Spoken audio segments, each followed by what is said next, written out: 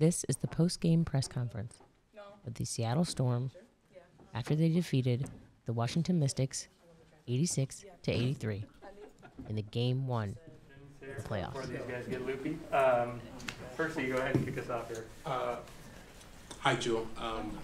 Hello. Hey, I'm just wondering, just what was your mindset through three quarters and kind of where the game was going for you and what may have changed in that fourth quarter there?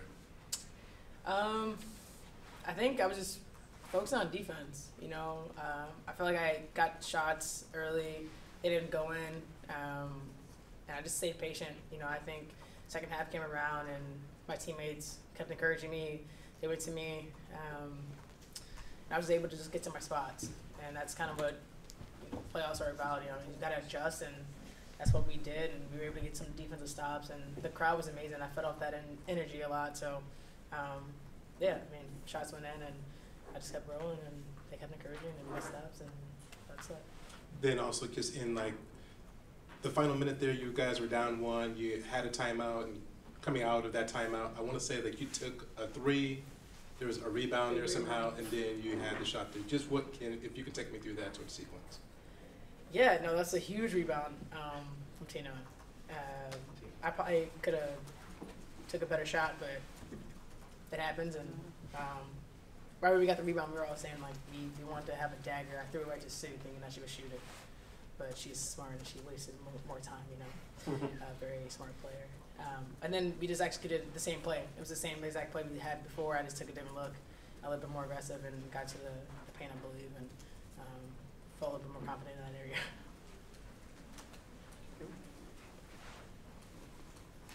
area. Jill, I'm kind of curious. I mean, it's a team where you have an MVP who just won AP Player of the Year, but a lot of times you need a bucket late in games. The ball is in your hands. What does that kind of say about the relationship that you and Stewie have and your ability to kind of play off each other? I mean, we've been playing together. We've known each other for a long time. You know, it's obviously, to me, it's an honor to be on the floor with her, to be serious about everything, and know that she has the ball late game. I have all the confidence in the world in her, and anyone on our team to take those shots, and same with, you know, vice versa. You know, like I said, I think late game, everyone was encouraging everybody, like, be ready, step up, and we were able to do that. But she gives me confidence to take shots, and I instill confidence in her. So I appreciate our friendship and us being teammates. It's a privilege. Yeah, so you talk about you and Elena Deladon just going back and forth in another epic battle, both of you guys leading scorers for your team. Just talk about that. Elena is really tough to guard, and I think, all three of us, have talked about it after the game. Just like, you know, she hit some really tough shots, and that's the goal, is to try and make things difficult, try and make her be more of a facilitator. But she rose to the occasion, and we know we see her again on Sunday, and just trying to be prepared. But you know, it's playoffs. I think that anything that happened throughout the regular season, you know, she was in games, out of games, things like that. Everyone is stepping up to be their best in these moments, because we know nothing is given to us. You know, the opportunity we have right now is not going to be the opportunity we have tomorrow. And luckily we are in series now, but making sure that we take advantage of, you know, what we can do in those 40 minutes on the court. And then when looking at the future of the WNBA, I thought Shakira Austin for them, you know, played really well. And then Ezzy came off the bench, gave you guys a huge lift. And so just kind of talk about those two young players. Yeah, Shakira Austin, you know, when you get to this point in the season, you're not a rookie anymore. She came in and she made hustle plays. She got some rebounds, which we would try to clean up. But she understands her spots. And if you can figure that out early in your career in the WNBA, it's definitely going to help you a lot. And, I mean, Ezzy came in and was just all over the place. You know, things that don't show up on the stat sheet or the box score. The way she was continuing to cut, move, rebound, play defense, that's what we need from her. And that's what we've seen from her this season, and she's just continuing to grow every game. Gabby, you just kind of had your imprints all over every aspect of this game. Could you talk about the mindset you had going into this? And second question is, do you ever think on those fast breakaways about just trying to go up and dunk one of them? Yeah, I know these ones are telling me to. No, I mean, that's just kind of what I want to bring to this team, just reading the flow of the game. Okay, where do I need to be? Me being on cloud allowed me to get my hand on the ball a little bit more, get some more touches, get some more deflections. And yeah, you know, I think I've grown really well into my role here. I've understood what they're asking me to do, what they want from me, and just trying to, like you said, just affect the game in as many ways as I possibly can. Elena kind of said it as well tonight. She said, we didn't come out with the win, but you had to take a step back and think about how fun that game was. Could you guys just speak to, you did come out with the victory, but how fun is it to be in a game that pushes you to be better kind of every minute with such a tough battle with Washington? Okay, it's ready. No, I mean, I think when we think about it, and we've talked about it before, and I've talked about it to some of you, us in DC have been, you know, winning championships in the finals, competing for championships almost every single year since probably 2018. Their franchise is very professional in what they do, and obviously they understand their system really well. But we knew that this was going to be a battle. We knew that this series was going to be tough. That's why home court advantage was so important, and the fans really showed out tonight. And it's amazing to play here in Climate Pledge. I said it earlier, but we haven't been back here since 2018, and that's the thing that I remember most about those playoffs, was walking out and just the crowd erupting. I would hate to be on the other side of that. And then Jewel, kind of just walk me through the final 2 minutes. You guys are down 1, and then just being able to shut them down and execute on offense.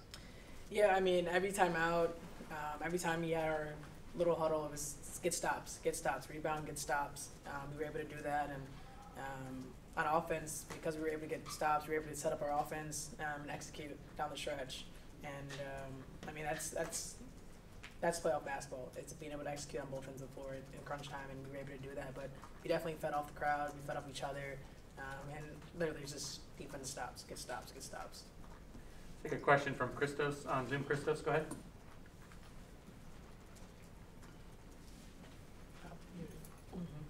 Hello, ladies. Congratulations on the win. Joel, first of all, great t-shirt. Oh, thank you.